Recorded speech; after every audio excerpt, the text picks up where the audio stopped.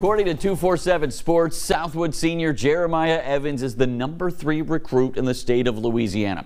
The 6'8" senior absolutely showed out tonight. Evans and Southwood taking on Parkway at home.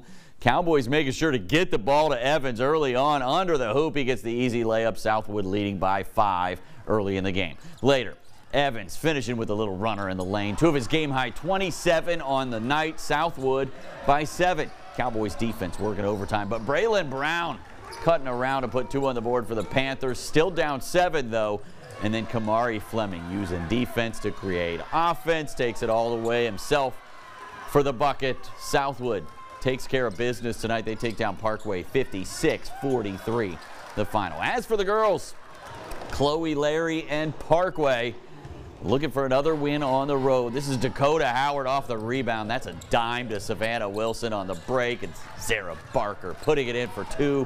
Lady Panthers leading big. Southwood looking for an answer. It's Kamara Effett with the putback to add 2 more on the board for the Lady Cowboys. But this one all Panthers, third quarter. Barker again, this time from downtown to extend the lead. Parkway takes care of Southwood 77-27 the final. Take you over to Linwood Avenue where the Calvary Cavaliers play and host to the Green Oaks Giants on senior night. Giants looking to get things started early. It's Trey Collins slamming it home. Calvary with an answer though. This is Rondé Hill from outside the arc, knocks it in for 3. That gives the Cavaliers a 3-point lead later. Hill on the assist. He finds Connor Cotton. Cotton dialing up from deep to put another 3 on the board, and the Cavs go on to win this one big. 74-41 the final.